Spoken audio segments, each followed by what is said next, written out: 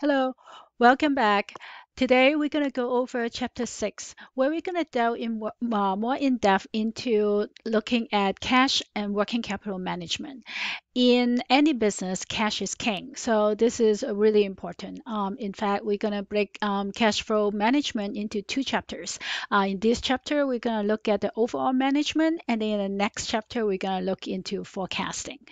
So let's take a look next into what we will go over today.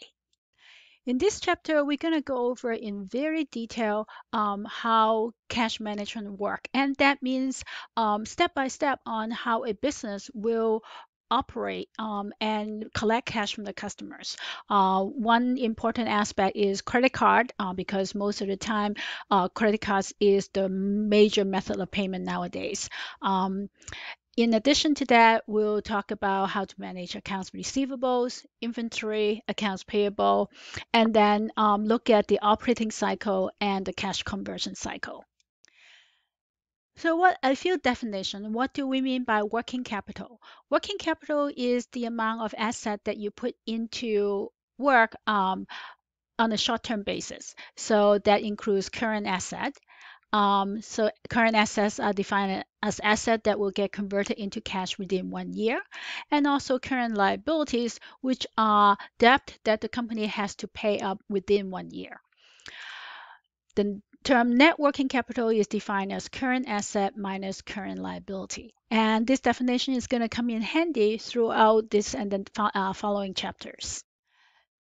So when we talk about current asset and managing current asset, there are a few items that we want to focus on. One is cash management. This you can apply to both a business and your personal finance. So cash management will involve choosing a bank, and also the second is credit card management. Um, I will not go into depth about credit card processing in this video. Please see the textbook for details because there are actually a lot of things to consider when you are choosing a credit card processing company. In fact, as we mentioned in the last chapter, some financing such as merchant cash advance and also some payment provider, they wrap financing and credit card processing into one package. So it's really important. The main consideration that you want to take into account when choosing credit card processing are the cost versus the convenience. Um, in addition to cash management, the other main aspect of current asset management is accounts receivables. Depending on the size of your business, you may or may not have a large amount of accounts receivables. A small business typically start with using credit card rather than extending credits directly to their customers. So when you have accounts receivable, that means you are selling products or services to your customers and then letting them pay you later, thereby creating an accounts receivable. So the most important thing about accounts receivable for a small business is be diligent about sending out invoicing and also continuously monitor your customers' payment. This is actually may sound far-fetched, but is actually the reality is that a lot of business owners, especially entrepreneurs in a small business, they're focused in providing the service and products to their customers, and sometimes they are not diligent in sending out invoices and collecting cash from their customers. A very helpful report in managing accounts receivables is called the aging report. And the textbook has an example of this report. It shows how much each customer owe you and how long they have owed you. So the best way to manage accounts receivable if you are not factoring, meaning you're not selling your accounts receivables to an outside party, is to put it on your calendar and make it a weekly process that you send out invoices and you call your customers to collect cash from them on a regular basis. The last item on current asset is managing inventory. Managing inventory is a particular challenging task for entrepreneurs if your business involve goods. So we're going to go into an example in a little bit to look at different inventory management system. So before we go into that, it's important to distinguish the um, inventory method, which is a method of managing and keeping track of how much inventory in terms of quantity do you have on hand. And the two methods are perpetual inventory method versus a periodic inventory method. These two methods distinguishes counting of inventory. So counting how many pieces of each items do you have on hand. Another aspect of inventory management is valuing your inventory. So the inventory valuation method, this has to do with figuring out how much inventory in terms of dollar value do you have on hand. The common methods are FIFO, which is first in, first out, or LIFO, last in, first out, average cost, or specific identification. The inventory valuation method has an impact on the income tax for the business. So valuation has more of a tax impact. Quantity management is important for you to make sure that to control for spoilage or theft, and making sure that you have sufficient quantity on hand to meet customer demand. And then lastly, when you talk about theft and spoilage, that is inventory control. A common method for inventory control is an ABC method. An ABC method separates your inventory into category A, B, and C. And A will be all the items that you use a lot, all items have a very high value. So obviously those you want to pay a lot of attention to. B are the intermediate items, and then C will be items that either has very low value or is infrequent. So if you think about, for example, a restaurant, then the say amount of drinking straws may be a C item because you may use quite a bit of it, but not too much, and the per unit cost is very low. So versus liquor is oftentimes an A item because the cost is high and the restaurant will use a lot of it. So separating your inventory into the A, B, C category will help you focus your effort. There is another video following this one during which I will go over step by step how to construct an inventory worksheet using the spreadsheet template. So after this video, please download the template before you go on to the next video.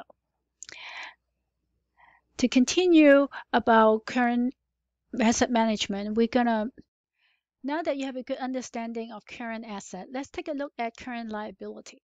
Current liability includes accounts payable. And the one thing that you want to keep in mind of accounts payable is that a lot of suppliers offer cash discounts, and cash discounts is actually really valuable. It is oftentimes much cheaper to borrow money from a bank so that you have the cash on hand to take advantage of these cash discounts. A particularly useful tool is to use a line of credit because you only pay interest on the line of credit on cash that you took out as loan. Otherwise, you do not have to pay interest on if you do not need to use the line of credit. So you will not be caught. If you have a line of credit, then you will not have to miss out on cash discounts because of cash flow problem. And having a cash budget will greatly help with your planning, and the cash budget will be the focus in the next chapter.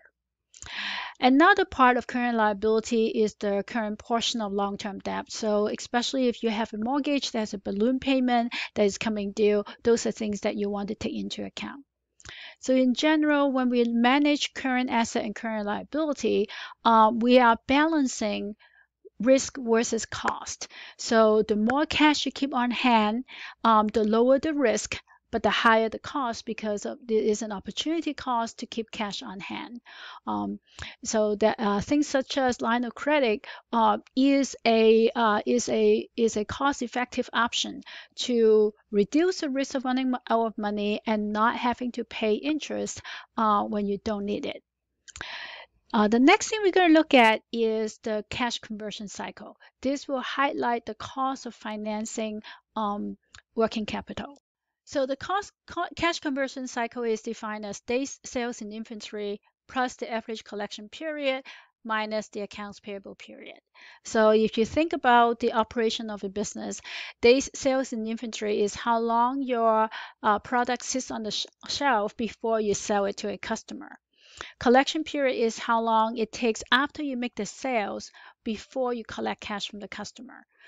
And subtract from that accounts payable period because you have some leeway from your supplier if you are able to buy on credit, so you don't have to pay your supplier right away. So a cash conversion cycle represents when cash has to come out of your company to your supplier till you collect cash back from your customers. So the amount of cost of goods sold that you carry that need to be financed is equal to your cost of goods sold per day times the number of days in your conversion cycle. So that's how much you're carrying your financing in order to have goods so that you can sell to your customer. And the financing cost depends on your borrowing rate. So this is the dollar amount is the cost of goods sold that is financing times your borrowing rate per day. That is your financing cost for the cash cycle. So managing your working capital and your cash conversion cycle is basically a cost benefit analysis. So the benefit is saving money. So in one way, you can shorten your cash conversion cycle, and that can save your financing cost. How do you shorten your cash cycle? You can reduce your days sales in inventory, for example. But that comes with a cost. The cost is that if you carry too little inventory, you may run out and end up losing sales. So those are the things that we need to take into account. Let's take a look at a quick example. Here are the financial ratios that you computed in the last chapter. So we have days sales in inventory. So in this particular company, it takes them 11.87, so about 12 days to sell their inventory. And they have an average collection period of 14.9, so about 15 days, and an accounts payable period of 9.68 days. So we can compute the cash conversion cycle. Remember, the cash conversion cycle is day sales in inventory plus the correct average collection period minus the accounts payable period. So in this particular company, the cash conversion cycle is approximately 17 days. This concludes our discussion of chapter 6. In the next video, we're going to go over step by step how to compute the inventory value using Excel. See you there soon.